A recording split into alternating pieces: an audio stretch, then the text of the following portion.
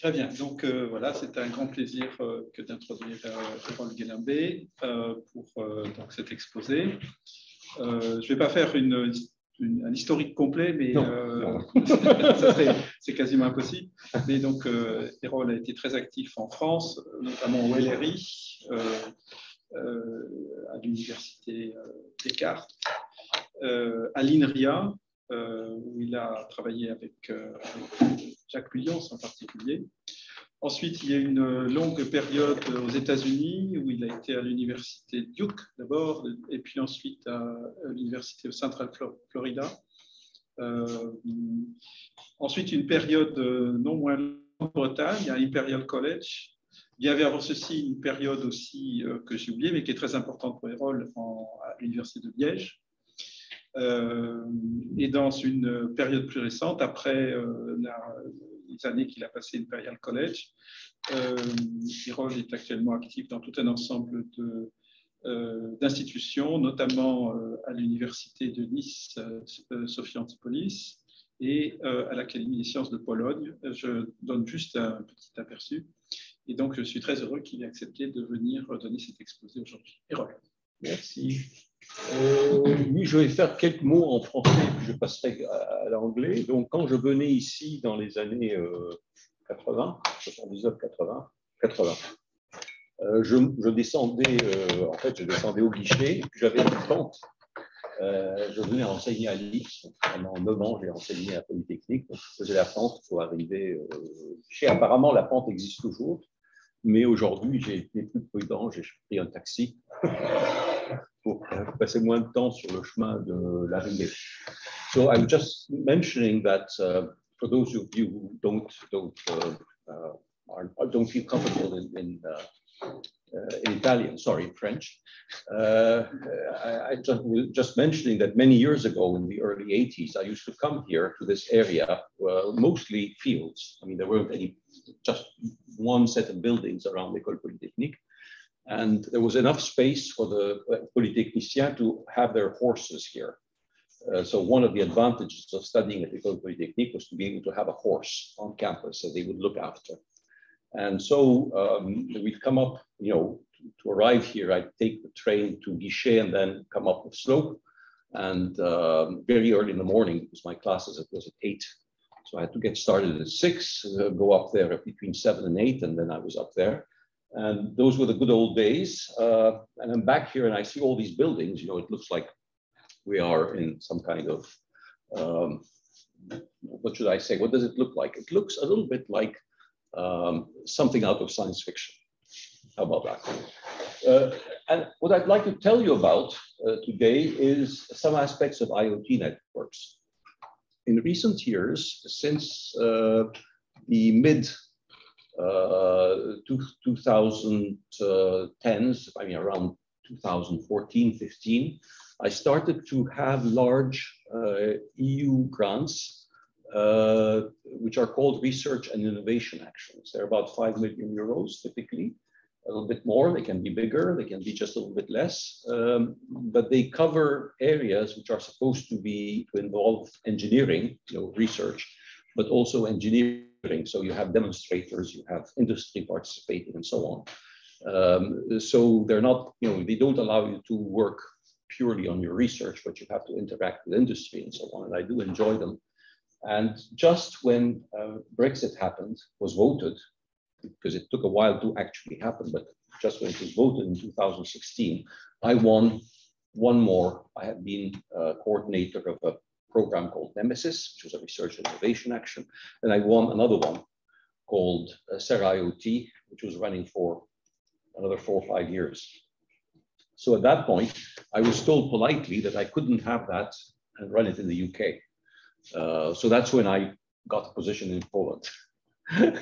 And since then, I've had several EU programs running in Poland with colleagues, and of course with other participants, you know, for instance, Technical University of Budapest, or people in Italy and so on. So we have in Greece, so we have again something running right now called IoTAC. So now this is the 4th since then, the 4th program of this kind since then. And I think I've just won another one. So That's the news. That's the kind of informal news. You only know it when you get the letter. I think we have another one starting. So this work is part of this sequence of things. SerIoT was one of the projects. This one is called IoTAC. That's the logo. And what's the story about? The story is about the fact that IoT networks are, you might say, part of the internet, but they are different. They're different in the sense that, if you set up a mobile phone call with someone, whether you get the call or not is uncertain, right? So our mobile telephones are not very certain, not very reliable objects. Sometimes they make you pay crazy things. Very often they ask you to call twice. I mean, they organize themselves to make you call 2 times to get 1 call and so on, all kinds of strange things. But the other thing is that you're not guaranteed to set up your call. While, for instance, when you're dealing with IP networks, we are used to connecting very reliably.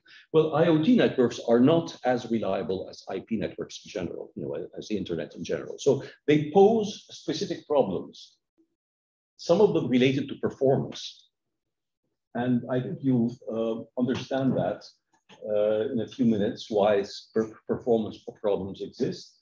Others related to attacks. So they're very prone to all kinds of attacks. And the attacks, some of them are essentially, at the end of the day, denial of service attacks, but they can be very nasty. Some of them actually try to compromise the network and make it do things that it shouldn't be doing, and that are harmful to the system that is being controlled. After all, IoT networks are there to do what? They're there to do 2 things. They're there to collect data, measurement, and they're there to control physical objects. Okay? So these 2 aspects, collecting data, if the data is unreliable, your control may be great, but it's useless or it's harmful, okay? Or you may have all the data in a very precise manner, but your control is harmed because the system is being attacked or it arrives too late. I mean, there's no point in controlling a real-time system if you're late saying, move your arm this way, the arm has gone all way beyond that point when you get that command. So the performance and security issues can have kind of interesting and unpleasant effects on the system. Okay? And the types of compromises you have are botnets, denial of service attacks, and malware that can be installed. Okay? And that's why a lot of organizations around the world have these research projects on the Internet of Things because there are all these problems. Okay? And what we're trying to get is better security and performance. Now, to understand why, there may be all these problems, it's good to know what these networks are made of. These networks, of course, contain IP nodes, okay, which may be using TCP/IP, or maybe using UDP, or maybe using something else. So that's fine. But there are 2 differences with the kind of networks we deal with. Okay, for instance, this is an IP network terminal. Okay, and with respect to an IoT node, it is huge. It is huge in the sense that there's a lot of computing power here that is not available in the IoT node. So you have low-cost nodes, low computational power. And one thing that's quite interesting is factory initialization. So for instance, a lot of the passwords associated with IoT nodes are put inside node at the factory level. Now, if someone has that privileged information, they can use it to tamper with the network. Okay? So the fact that these are simple and kind of factory produced things mean that you can't go in and kind of individually put in passwords and so on. You have to deal with whatever the factory gives you. And this has consequences. The other aspect is that some of the nodes may be battery operated. In fact, they very often are, okay? And they're not rechargeable in the usual sense. They're not like our laptops that we recharge. They have to recharge themselves somehow. Why? Because you can't send people to put in batteries. And if you're going to wire them, why have batteries? Okay? So these are very simple devices with batteries which have a certain lifetime and which have some means, which may have some means of recharging themselves, for instance, through photovoltaic. So those are the things. And the other thing is that, I'm telling you all the things that make it complicated and bad. Another aspect is the channels, like ultra-wideband, are shareable channels. They're simple shareable channels.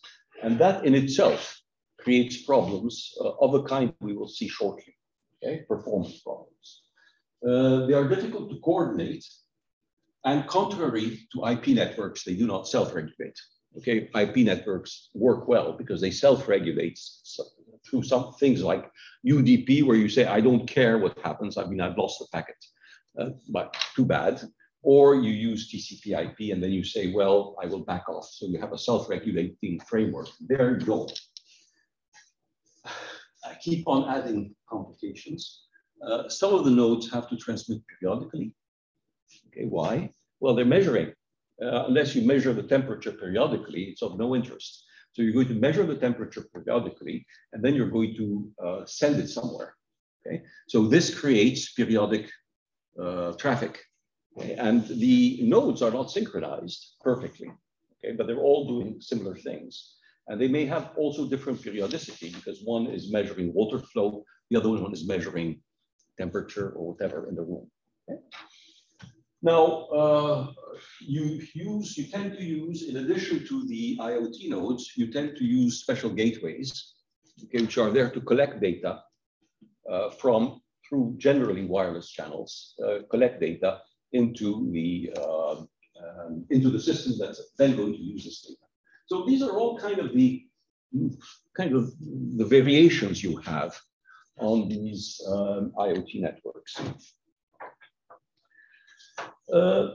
Today, I'd like to talk to you just about, I can't, of course, cover, I don't plan to cover everything we're doing or everything we've published in this area. I'd just like to talk to you about a couple of things. One is the performance issues.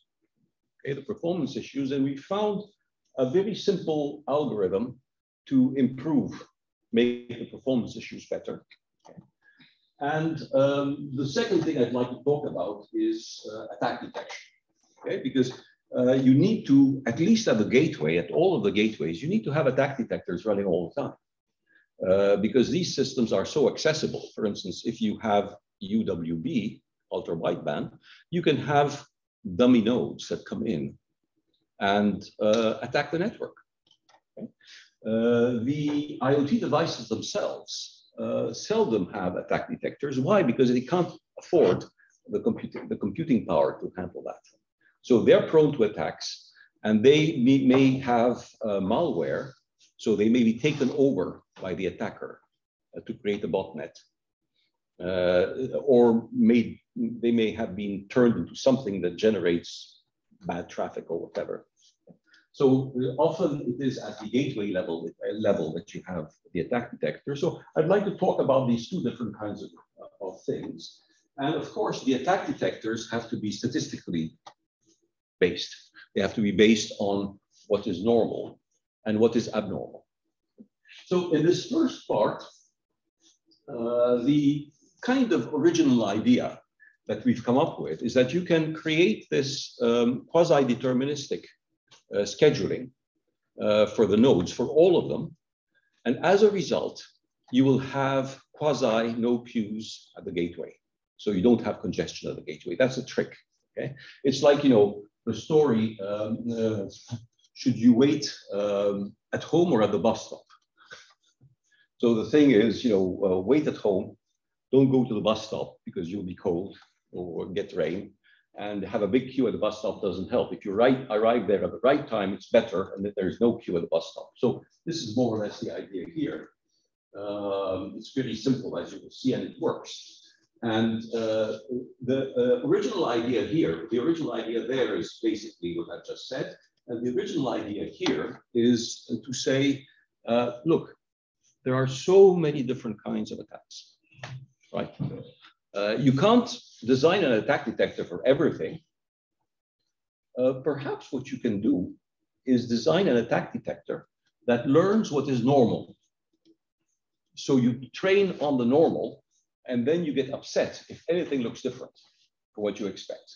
Okay? So the training with normal is something one calls auto-associative.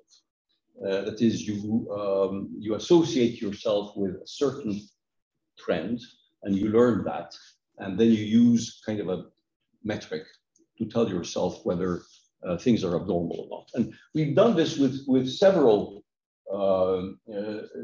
techniques, several kind of variants on similar techniques, and they're machine learning algorithms. Okay. Now, with machine learning, you have the question, oh my God, isn't it going to be computationally very expensive? And the answer is, what is computationally expensive is learning. It's not executing. So detection is just a pass-through. You're just letting the data through, doing some transformations, and then you can hardwareize that. And then you just have a metric that says, this is good, this is bad. So detection is fast, learning is long. So learning can be done offline, or it can also be done online. You can retrain yourself online. But the main thing is that the learning part is the quote-unquote expensive part. The detection part is the fast part. And our kind of original idea is to, it's actually twofold. One is to say, well, we will learn from normality. We won't try to learn every possible kind of attack, because you have data sets. There's A attack, B attack, C attack, D attack, etc. If you spend your time training yourself on all possibilities, you'll do a mishmash. And in fact, you'll have a hard time, in fact, doing detection, because one type of attack will be noise on the other ones that you're learning. So that's not necessarily the best thing to do. But then the other way would be to say, I'm going to have an attack for this, a detector for this, a detector for that, a detector for another thing. Yes. Just a question and a comment. I think this is related to what we call anomaly detection. What you are talking, you are considering normal behavior, and then what is outside is anomaly detection. Right. And then I have a question: if there is a new device who should be able to connect to the network, but it is a new device with a new behavior, then you will maybe declare it as an attack. That's possible, but you don't look at the, that's true. In a network of this kind, if your detectors are the gateways, I don't think one will make a difference, because you have such a collection of things.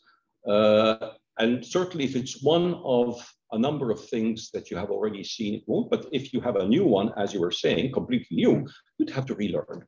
So you would relearn, you'd have it generate normal traffic with the others in the presence of others, and you'd learn all of that traffic. So it means that, yes, you have to relearn and do that. Yeah. So, but the other interesting thing is that, in fact, our neural networks are actually queuing networks. So they're G networks. Think of a Jackson network, okay? What is its particularity? If you increase the traffic rates in a Jackson network, all the metrics grow. Okay, so everything grows. But in G networks, as your inputs grow, it may grow and decrease. Why? Because there are so-called negative customers. So you increase even the positive ones, but they switch to being negatives, and they will reduce queue lengths. So in fact, these G networks, not just because of that, but because of their more detailed mathematics, are universal function approximators. So they're for continuous and bounded functions. So you can take any, if you wish, data set, which remains bounded in its values, and you can build a G network that will approximate it arbitrarily, finely. Okay, arbitrarily accurately. And how do you increase the accuracy? By increasing the number of so-called neurons. Okay? So in this work, we've used that idea to build detectors based on G networks. It turns out they're more accurate than using these, standard machine learning techniques, support vector machines, long-term, short-term memories, etc., multi-level perceptron, multi-layer perceptrons, and so on. So they're more accurate. I mean, all our tests show that they're more accurate. That's why we managed to publish this stuff. But there is one more interesting idea here. And that is the G networks have an analytical structure. Okay, so we write the G network equations analytically, we express them analytically. I said that accuracy increases the number of neurons increases. Well, use the following trick.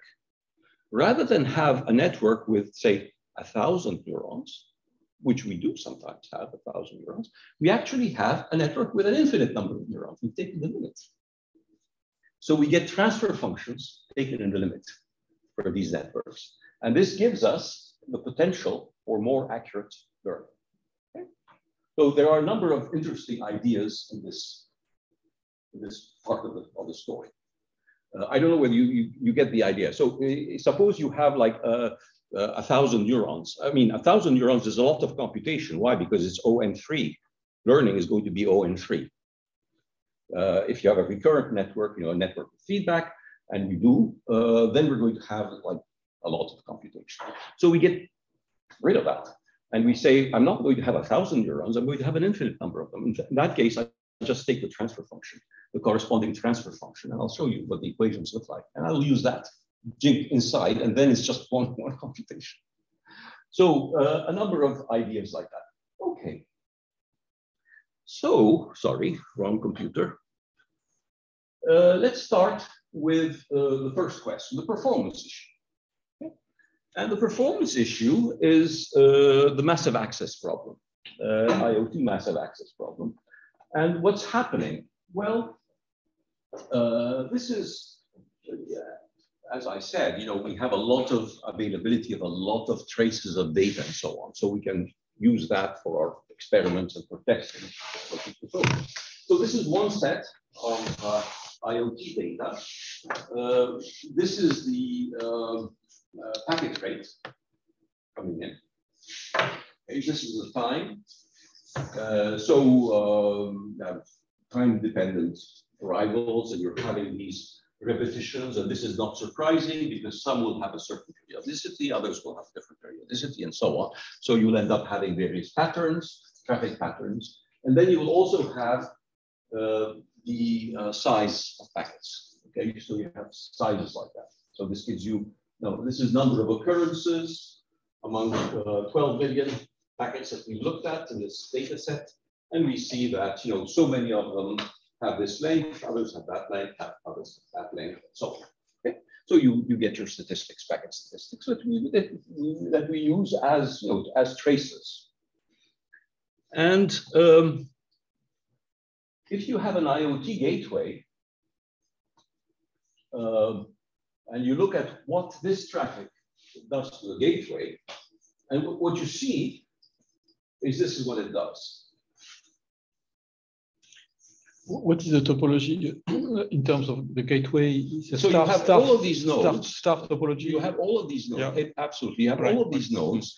You can't coordinate them. And with from the gateway. Single gateway. Okay. The only way you could possibly coordinate them is let them have a local coordination, which is what QDTP does. But you can't coordinate them. So they're sending their stuff when they want. And when they want this is real traffic. So, I mean, we've just taken an example. So they send it when they want, and they do. So there is no multi-hop? No, between a single hop over a wireless channel. And this is what the gateway gets.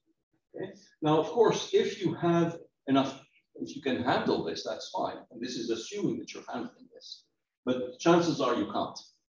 And in fact, you will be losing a lot of traffic. Okay? Now,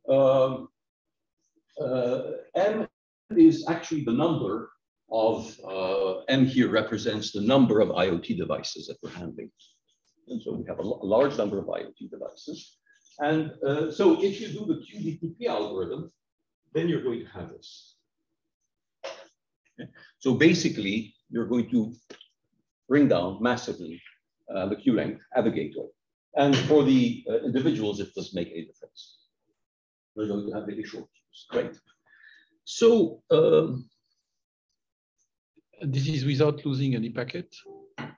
In which case?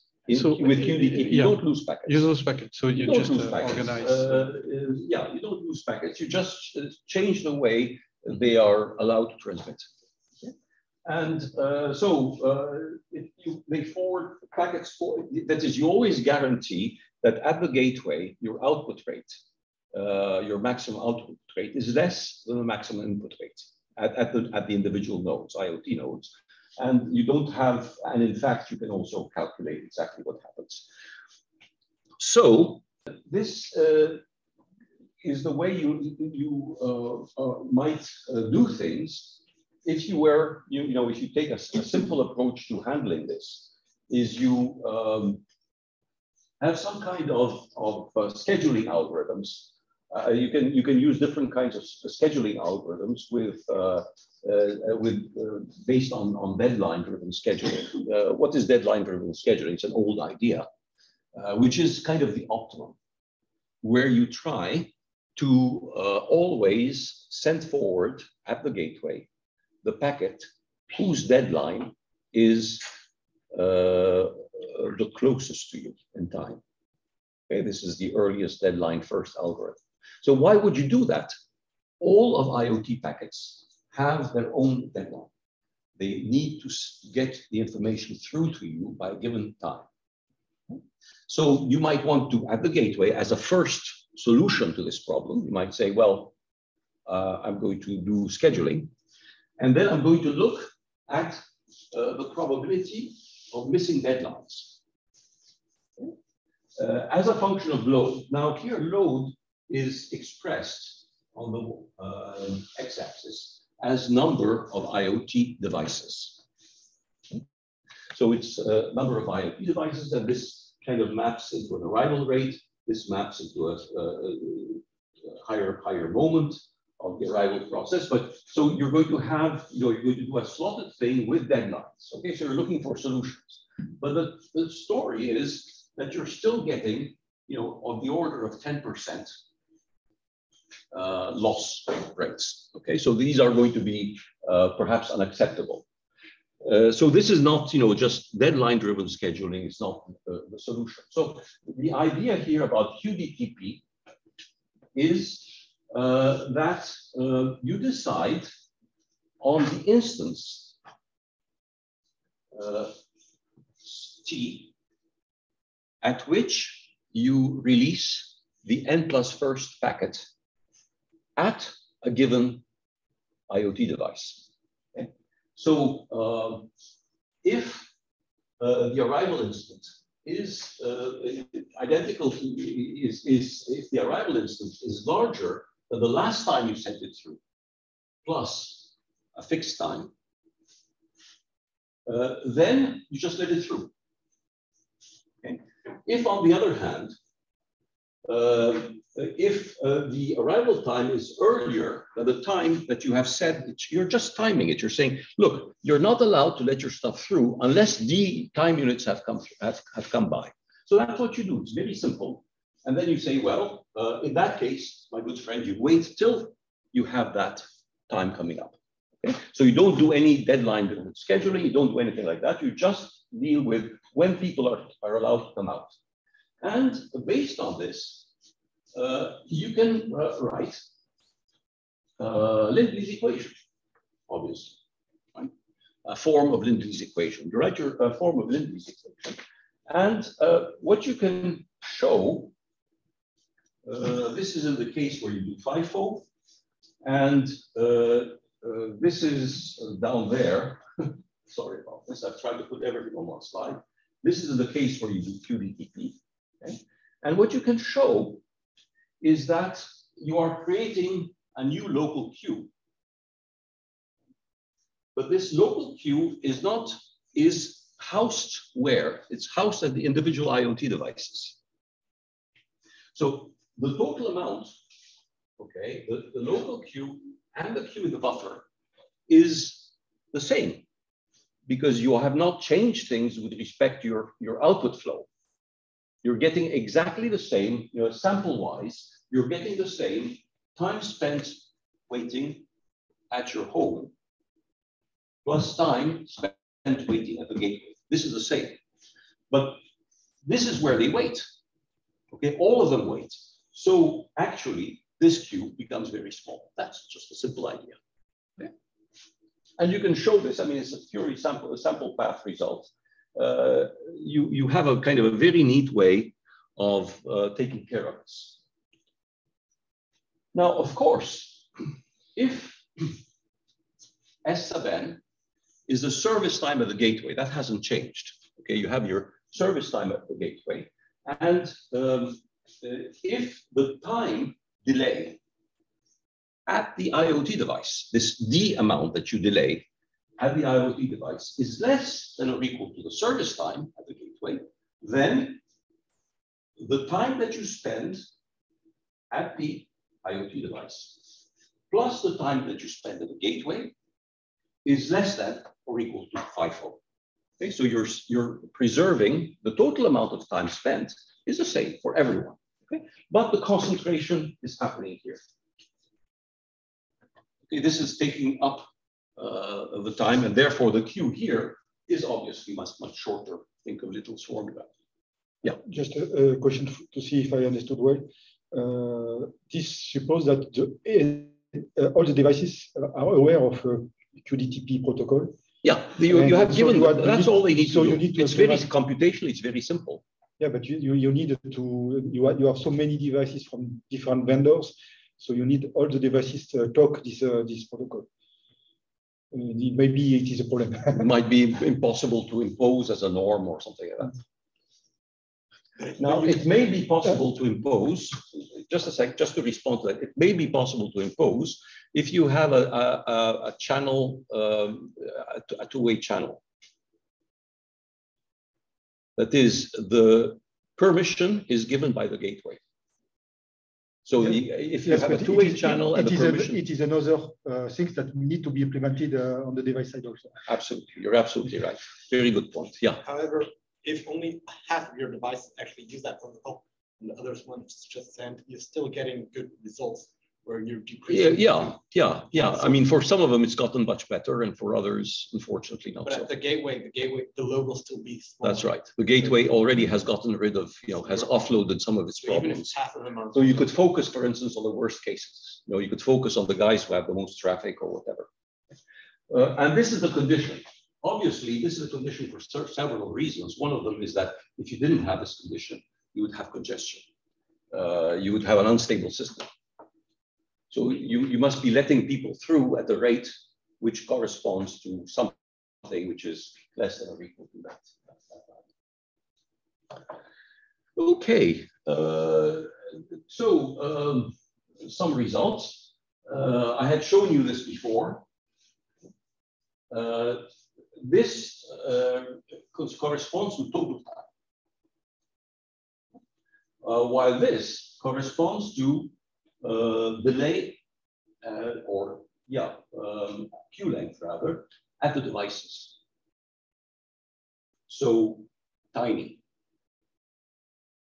Okay, a fraction of one service time, or one what you might call an equivalent service time. So you have a very short delays. Don't forget that the gateway is where the service actually happens, while the devices are where just the value D is imposed to delay the transmission. So what you're seeing here is that overall you have improved, but also at the devices there isn't a problem. You're not having a problem. Yeah. I'm not sure to get one point. So the D, I mean, you impose that any two packets from the whole collection are separated by D, or do you impose that everybody sends at most? No, you impose that any successive transmission does not happen before D.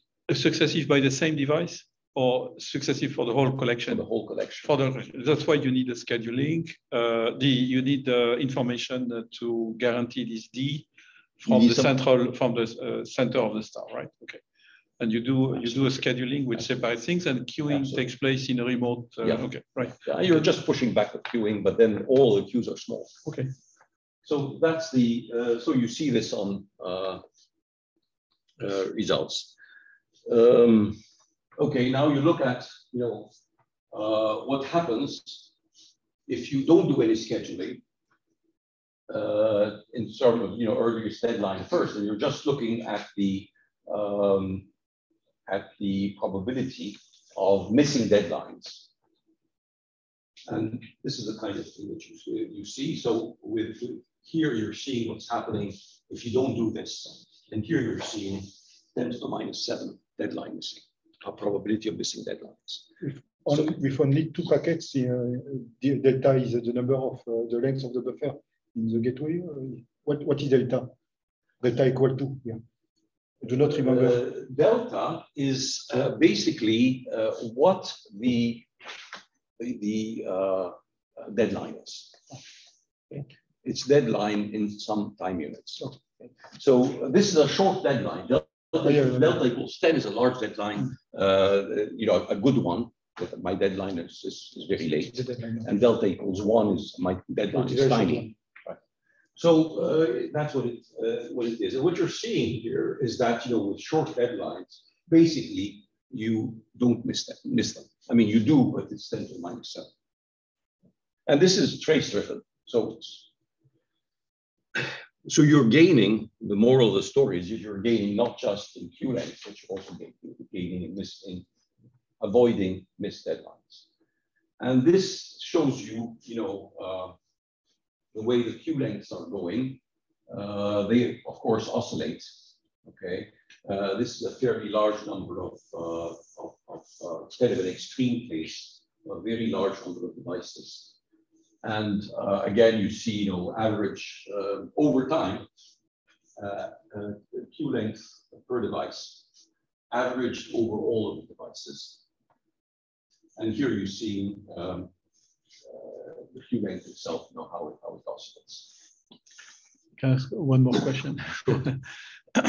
So you have published that this is time has elapsed now in the last packet, and if there is a candidate, but assume there are many candidates to transmit the next packet.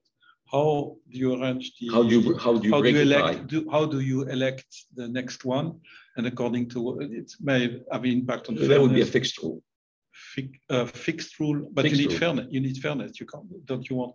Do you fairness? Want fairness between all these. No, I mean the way you would do it in practice is you'd have a fixed rule. You'd say this one number so and so has higher priority than number so and so. Mm-hmm.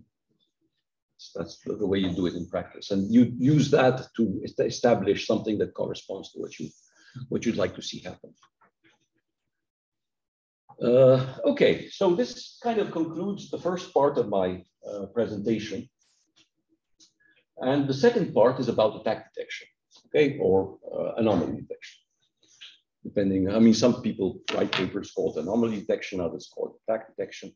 We actually do simulations, or when we do learning and we do testing, we actually use attack traffic and not anomaly traffic. So, there are, DARPA has developed some databases, others have developed some databases. So we use existing databases of attacks. How are they collected? How are the attack databases collected? Simple enough. What they do is they put out a network and they don't say what it is. But they put like an IP address that looks like it's in Washington or in some military base. Okay, and all the attacks come. So a lot of, in fact, let me tell you a true joke. We were not about the attack detection itself, but we also did some work on so-called honeypots. Honeypots are software designed to attract attacks so that you can study them and see whether your system works or not. So we were very proud in the SerIoT project, we were very proud of our honeypot. And we also wanted to do video demos. So we set up a video demo on a website where people could see what was happening with robots doing some manufacturing, et cetera, and talking to each other through the network. And we put a honeypot. We wanted to demonstrate the honeypot too. Very soon, the website wasn't working anymore because the attacks had become very effective. So what the demonstration was, our honeypot works, it attracts attacks. Funny things. Okay, so using G networks as attack vectors. Okay, what are G networks? Well, everyone knows what a Jackson network is. And a G network is, in some sense, a strong generalization. You still have exponential service times at the service stations. You still have Poisson arrivals of customers, but the customers are not what they were before. Okay, the only ones that are like the previous ones are the so-called positive customers. The positive customers are your good old time customers. What do the positive customers do? As long as they remain positive, they go around the network and at some point they leave. Okay? Then you have the negative customers. The negative customers are the ones who arrive at the station and destroy one or a batch of jobs, not necessarily just one. They can destroy a batch with an arbitrary probability distribution. Okay? These are the negative ones, but the positive ones can become negative as they move around. Okay, so they go around and all of a sudden they become bad guys and become fine. But then there are also triggers. And what do triggers do? Triggers do load balancing. What they do is they get somewhere and they say, you customer sitting here, please move over there. So they kind of probabilistically send customers around the network. And then there are other things. There are sequences of triggers. That is, you have repetitions of triggers. Which means that you move, but in a kind of, you might have a cluster of cells and you're moving an arbitrary, probabilistic arbitrary number of times among them before you actually go away, okay? And as you move, of course, as these customers are moved, they move others and so on. And what happens every time they move, of course, they're going to reduce the queue length somewhere, and they're going to increase the queue length somewhere else. Okay, so they have the effects of the triggers have the effect of negative customers for the receivers, and of, if you wish, positive customers for the negative customers for the receivers of the trigger, and positive customers for the receivers of the customer that has moved. So the kind of interesting things. So these then there are so there are a number of variants, and I haven't gone through all of them. These things are represented as usual by Chapman-Kolmogorov equations, just like with the Jackson networks. And they have, lo and behold, big surprise, they have product form solution. With all of these different things, they have product form solution. But the big difference is that the traffic equations are nonlinear. Okay? So that your traffic equations are not the good old linear equations anymore, they're nonlinear. So what does that mean when they're nonlinear? The first thing that the first thing that comes up is, can you prove that the solution to these traffic equations exists? Because they're nonlinear. And the answer is yes. So it was the initial work, essentially, which was done by myself, where I proved that the traffic equations have a unique solution. And then can you solve it practically? And the answer is yes, you solve it through fixed point iterations.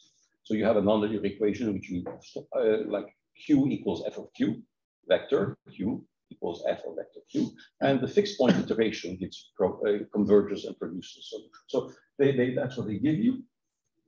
And they're universal approximators. What does that mean? That means we proved with a colleague that, in fact, with two colleagues, we proved that for any continuous and bounded function, okay, and variables, you can find a G network that approximates it within epsilon.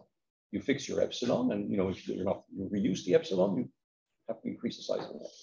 So we did that, and then another thing that I had done early on is that I had shown that you can actually fit cost functions. So if you say, for instance, I have a queuing network, and I'd like the utilization here to be close to this value and there to be close to that value and so on. So you have some kind of norm between the values of the utilization, say, at the different queues, and some fixed numerical values that you want to match. Okay? And or some perhaps more complicated cost function. In any case, you're going to have a gradient algorithm, which is of complexity N3 for a network with feedback. Yeah. So could you comment on this universal approximation result? So this is the steady state of the queuing network, which the queuing network is always analyzed in a steady state because that's the only place where we have analytical results. And at the steady state, the distribution or whatever, I mean, can approximate any function. Yes. And okay. So, but it's a random variable. So no, it's not, because the probability, you're dealing with probabilities. The probabilities are not random variables. The probabilities are real numbers. Okay. So you're not saying that the random process approximates. Okay. You're saying that for instance, the stationary probability of queue length, or the probability that the queue is busy, that those things approximate continuous and bounded functions. So, but there is one variable per queue, right? And so it's the integers times the power well, of you, the number. When you have a queuing network, that becomes a vector.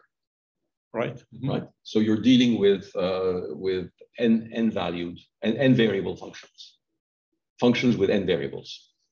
But each variable is an integer valued, which is the distribution of. No, it's not an integer value. It's a real value. Suppose you take Q, the utilization, as your output variable. Okay. Mm-hmm. Then you're dealing with real numbers. Okay, I see. Right. So there are no integers. If you're using the averages as approximators, you're still dealing with real numbers and so on. So you're never dealing with actual queue lengths. You're dealing with expectations of queue lengths, or you're dealing with probabilities that the queue lengths are positive. Mm-hmm. Okay. And in that context, it's actually kind of identical to the way people do neural networks, because then a queue is a neuron.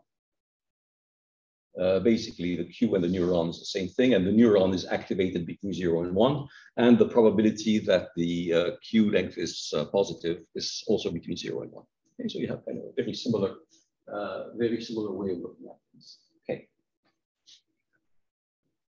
That result, if you want to have a look at it, the universal approximation, was published in the Transactions on Neural Networks a long time ago, around 2000.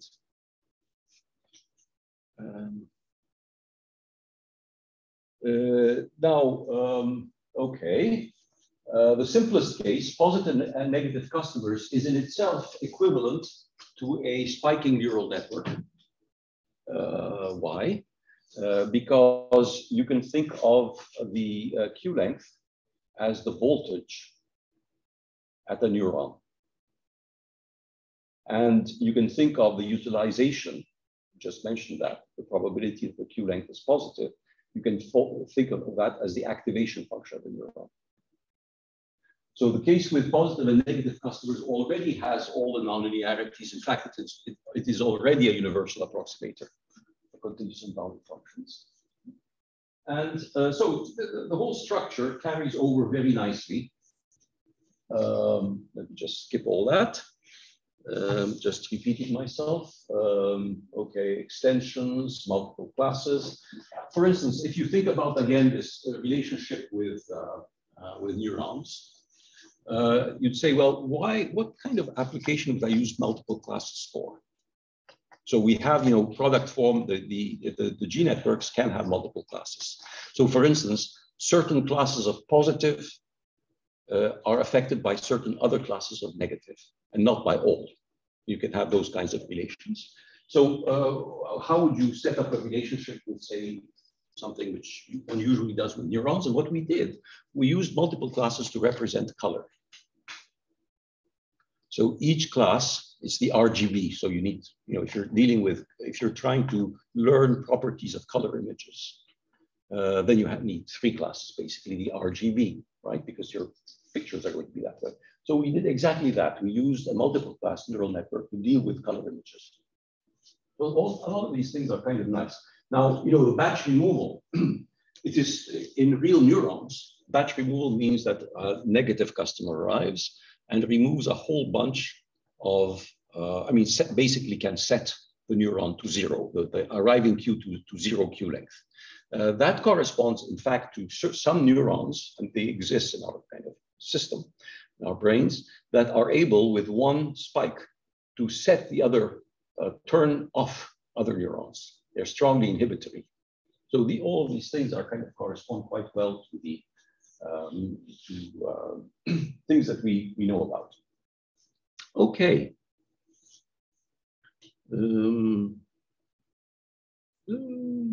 Skip all that. Now, okay. Now, attack detection. I'm just indicating a number of papers there, and the traffic is coming in. Right? You're examining traffic to decide whether the traffic contains attacks or not. So you extract, first of all, certain characteristics of the traffic. For instance, packet sizes. For instance, time between packets. Higher moments. So you're extracting characteristics of the traffic. And you're going to, since you're not allowed to read the packets themselves, you have to look at what they look like outside to determine whether they're going to be attackers or not. Okay? So you do extraction of certain parameters, and then you have a G network in the middle, and you see that you have clusters here. Each of these clusters actually that has an infinite number of cubes, if you wish, or an infinite number of neurons. Why? Because we've just written the equations and taken the limit, essentially. So we have a lot of neurons, but the computation is just as many as the number of clusters. The complexity of the computation is proportional to the number of clusters. It's a feed-forward network. Therefore, learning is going to be ON2 in number of clusters and not ON3 anymore. Okay. And what does auto-associative learning mean? It means that I look at the input, okay, in my learning phase. In my learning phase, I feed it only normal traffic. What I consider normal traffic is fed into the network at the learning phase. And for each input, I match with the output. Okay, and I reinforce the weights. I increase the weights, which give me this result. So I'm using the gradient descent learning technique to reinforce the weights so that I learn the normal. So every time it's normal, I increase the weights accordingly. And this is all that happens at the learning phase. At the detection phase, what I do is I just let in any traffic. And as long as my error function is small, I conclude that it's normal. When the error function goes above a certain threshold, I consider that it's an attack, that I'm in presence of an attack. It's a very simple idea. And these are the kinds of results you're getting. And when you look at this, you're interested in true positives and true negatives. Okay. False positives, you're going to say something. I was wondering, so what are the weights exactly in the product form network? You'll see it in a minute. Ah, okay. Right. You will see an equation. I didn't put any equations down. Okay. One of them, the weights are what is coming from the previous level, okay, and the parameter inside. Okay. Thank you. So you're updating these so that you minimize the difference between real and true and true. I mean, the fact that it's not an attack itself. So then you evaluate this. The way you evaluate this is in the following manner. You evaluate it on the one hand through looking at how well you do with true negatives. True negatives is I have detected an attack. Sorry, I have not detected an attack. True positive is I have detected an attack. So you look at this and you look at this. These are the things that are interesting. True negative means I decide there is no attack.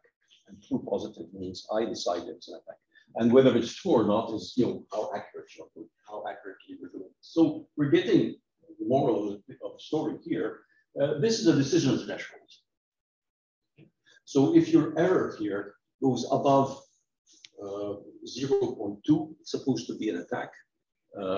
If it's under 0.2, it's supposed to be a non-attack. And here, if you do it, this is the case of 0.4. 0.4 is obviously too large. Okay, you're being too tolerant. As your threshold increases, you're being less discriminating. As your threshold is low, it means you kind of get upset quickly. You react quickly. You tend to react more sensitive. So the first thing that you look at is these two curves, the kind of aspects that are interesting. And the other thing that's interesting is the training time. How much compute time? Now, you can evaluate training times in an abstract way through complexity functions and so on, but usually it's not very representative because a lot of the computation is in the details of the way these algorithms are implemented. Okay? Now, the KNN and Lasso, for instance, these are other methods. What we're doing here is just taking existing state-of-the-art software, while this is our own. So this is state-of-the-art software. And what we're getting here is that our training time is substantially higher, okay, but still the same order of magnitude. While with KNN, K-nearest neighbors, it's a very well-known classification technique. There we're getting slightly better training time, but same order of magnitude. The moral of the story is it's kind of the same order of magnitude for training times.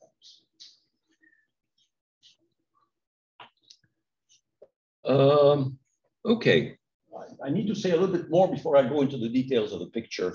Let me see, where is my, details of the equations. Okay. Now, the thing is that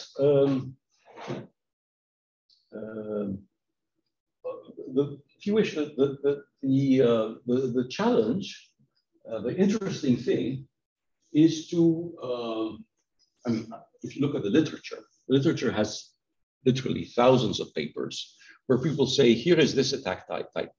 I have trained it to detect this attack type. Okay, so they don't have auto-associative learning. What they learn is the characteristics of the attack, and then use that in a neural network to detect whether the attack is happening or not. And then you have also other papers that say, well, I'm going to train it to detect this, that, and the other. So, of course, if you kind of vary the attacks too much, you won't be, it all gets very muddled. And so the novelty here, as I said before, is to learn from normal traffic, not from attacks.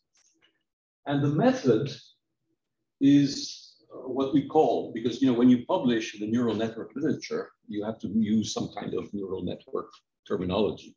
We call this the dense random neural network. This was done by one of my students some years ago, Yonghua Yin, at Imperial. The technique was developed, it was a technique not necessarily, it wasn't for attack detection in particular, because he started off with recognizing, for instance, written characters and things like that. So dense random neural network. And what is it? It's a G network with triggered customer movements, but with repetitive triggering. That is, you have instantaneous triggering in a subset of nodes. So I fire, I send something to the other guy, I push his customer off to the next one, and this is going on a certain number of times with probability P. So there's a tuning parameter P. That is what you need to learn, okay? And then, of course, when you do this, you can write what the network as a whole is doing, and you can take n tends to infinity. And I think this is what's in this equation. Okay, this is what the equations look like. And they kind of then simplify because you have the n's here, n minus 1 cancels with the n, etc., etc. So the equations become simple because your n is big. the number of cells is big in the cluster. And you say, well, to hell with it, it's going to be infinite. And then you have a strongly simplified expression. So this expression simplifies in -1. You see the parameter P is, this triggering, repeated triggering of nodes of each other. So this is what it looks like in one of the clusters.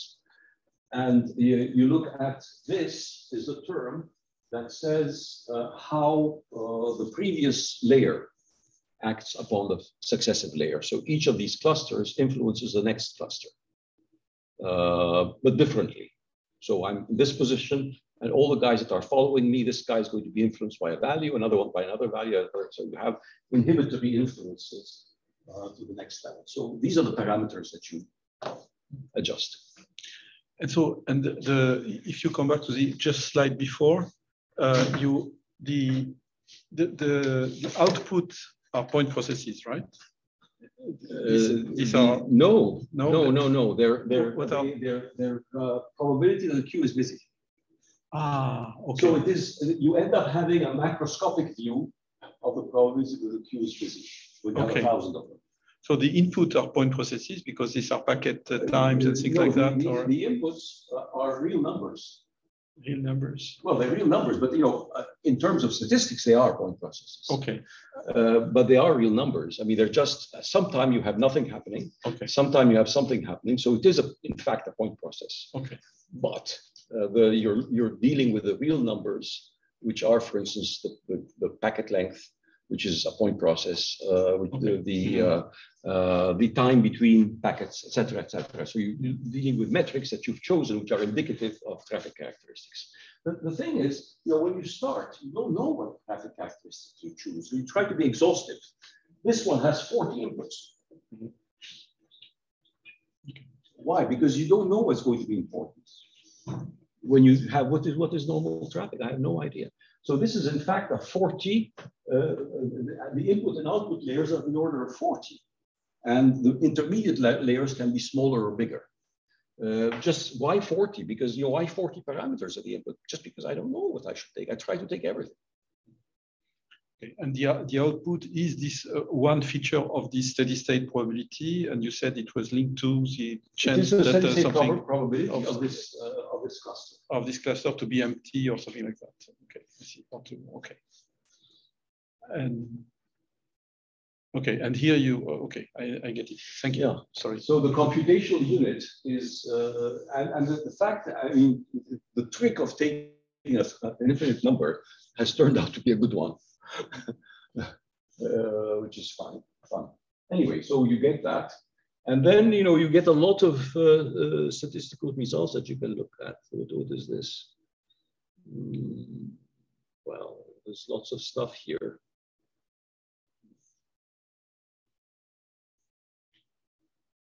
Yeah, these are the kinds of results that you're getting. So this is the case where in the input data, you have a lot of kind of results. This is the KDD data set. It's an old data set from DARPA taken on a real network. And they have all kinds of attacks. Okay. So what does this say? This is saying, I have this RNN, multi-layer RNN with these input parameters, and I run all my traffic. Now, the KDD data has the ground truth. That is, for any packet, it can tell you what kind of attack it is, or if it's a normal packet. Everything is kind of ground truth. We've marked it all. And so here, this is saying, the Apache 2 type of attack, I can detect at 99.7% accuracy. The accuracy is true positive and true positives and true negatives. So here this is that one I'm very good at detecting. This one I'm pretty bad. This one I'm okay. That one again I'm really good, etc. So you have all these different kinds of attacks, and you have an evaluation of how well you're doing on the different kinds of attacks.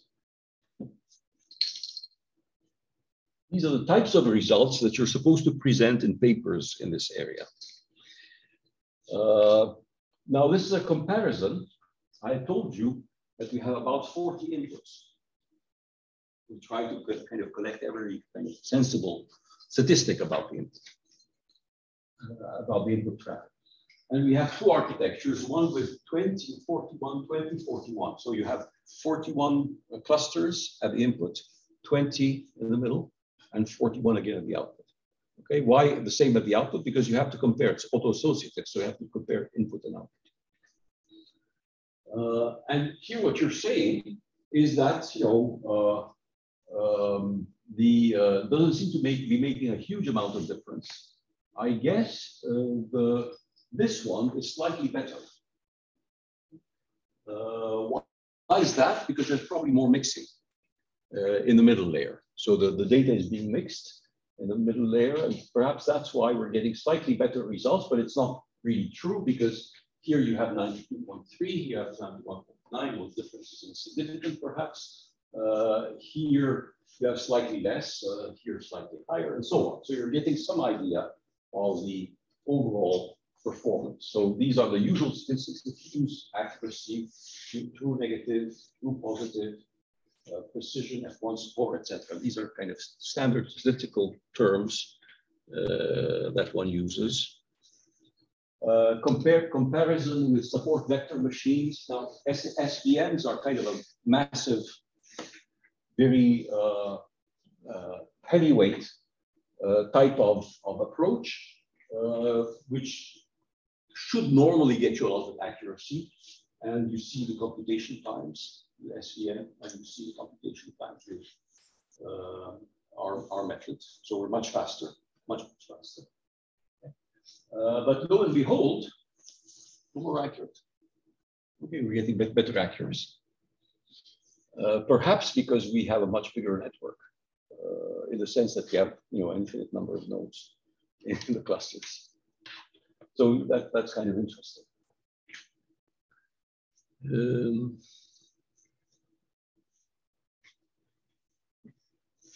So these are the conclusions, generally, as compared to SVM, which is kind of known to be massive. It's a huge kind of tool. We do better with much less computation, which is useful, of course, because it means that your learning time is shorter and your amount of energy consumed is shorter, and so on and so forth. And you can put it on simpler machines, less powerful machines. Okay.